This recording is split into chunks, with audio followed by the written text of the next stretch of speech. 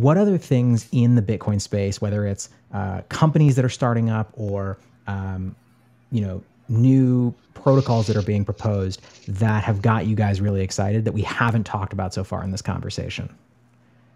Ben, you want to go first since you've been quiet for a while?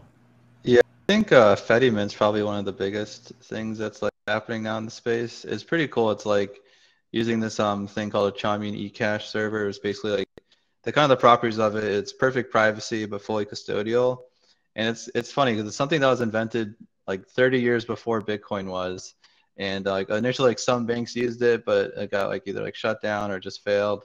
And then it was just kind of been like, oh, this is a cool idea, but failed in the fiat world. Now people are trying it again on Bitcoin because now they can make these Fedimints like interoperable between each other, where you can have like multiple banks that talk to each other through Bitcoin, and it's all Bitcoin denominated, but you still can have this perfect privacy on top of it. So I think it's going to be like a really cool solution to potentially like having another way to do privacy on Bitcoin. It will be custodial, but I think like the idea is it's a Fedimint, so it's a federation running it. So it's a lot harder. You can't just have like one person rug pull. You need to be a collection of people, and if you make it sufficiently large, it should be safe enough for amounts to keep on there for privacy. Love it. Yeah, Tony, what about you? Yeah, Fedimint, man. It's from a privacy standpoint, I think it's really exciting. I mean, yeah, there is a custodial aspect, right? But I think, I mean, even myself, like I'm not going to be using it because I'm not capable of custody, right? Like I want to use it so that the spending money that I have and the daily, spending and receiving that I may do on a mobile wallet, like I want that to be as private as possible. And even with Lightning, even with PLN, just how I described it earlier, like, there's still Lightning channels. There's still like being online. There's still like liquidity issues, receiving. You need inbound liquidity to receive on Lightning. So you need channels open, and then you need all these other things involved. Like that's, not practical from like an everyday standpoint in a lot of ways, and for everyone, right? So if I want just like a Lightning wallet that works really well, and Fedimint actually it integrates with Lightning incredibly well. You can like bounce between federations, but just going through Lightning. All kinds of amazing things you can do with just their Lightning integrations. Like they basically have Lightning gateways that are attached to the federation, so that a Lightning gateway will honor, the tokens from the federation that it's attached to. And through that mechanism, you can basically receive on Lightning atomically. So, the Lightning gateway will accept the funds on your behalf, and you'll receive tokens for them, these Fedimint tokens.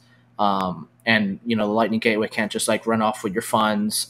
Sure, like the federation, if it was all a majority bad actor, you may lose some funds there. I mean, you're trusting the federation, but like to me, I'm fine with like trusting the federation with like a month's, even like a month's worth of spending money, whatever I'm talking about, like a few $1,000s worth of spending money at a time, and to be able to receive the privacy guarantees that Fedimint provides. So like to me, that's an acceptable risk.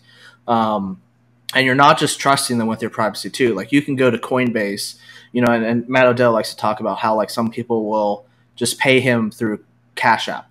And then that way Matt doesn't see their Bitcoin wallets, right? He just sees that it's coming from Cash App. So he can't see, he doesn't work at Cash App. He doesn't have Cash App's data. So he can't see, the users hiding is trusting Cash App with their privacy.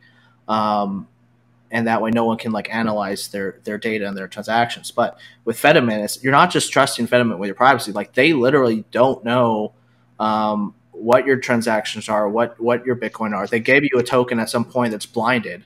So when you go to spend it later, they have no idea if that's still you or not. Like the most they can do, and you can do Fedimint in all kinds of different ways, but like even in the scenario where it's a KYC based federation, which I'm sure will exist, and there will be non-KYC ones and KYC free ones, and stuff like that.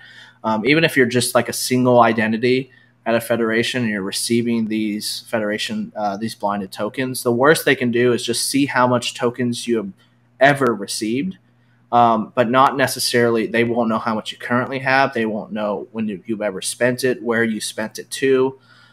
So there's a lot of beautiful privacy benefits to using, Fedimint, and it's not just trusting them with your privacy, it's trusting them with custody. But it's got some really great privacy guarantees there.